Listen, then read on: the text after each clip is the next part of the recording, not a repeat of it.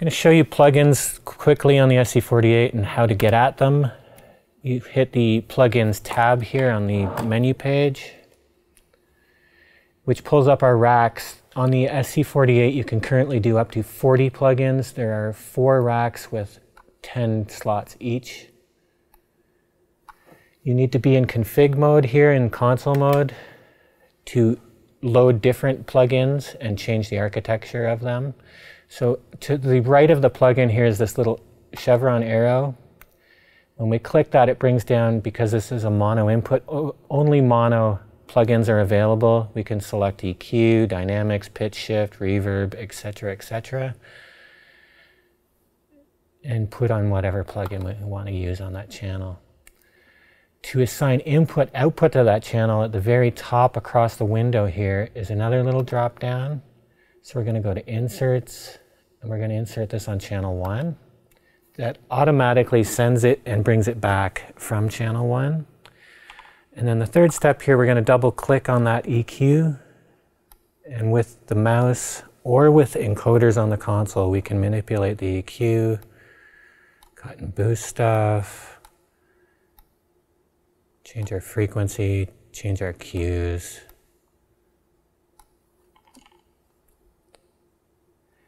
Below the assignment here is which insert point off the channel you're on. There's 4 available, so you can put up to 4 plugins on one input channel. And then underneath here on the bottom right is snapshot assignment. So if we had any snapshots running on the console, we could save this plugin setting into said snapshot. On the left here is a on-off for the plugin and an in and out. So you can A/B any EQing or compression you've done to that channel and A/B it here. I'm going to show you quickly by going to Options, Events. We already have one set up here, is a tap tempo. So we've got it right now, so when the user switch is pressed or function 7 switch, the user switch is bottom left corner of the console here.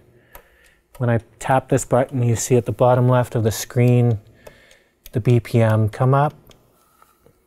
Or we can use the function switch and get the same effect. Within your plugins, you have to make sure whatever you're trying to tap to has the tap assigned to it. We go into the delay. You just have to make sure that your tempo here is locked. And you can see now as I tap, that the delay time changes.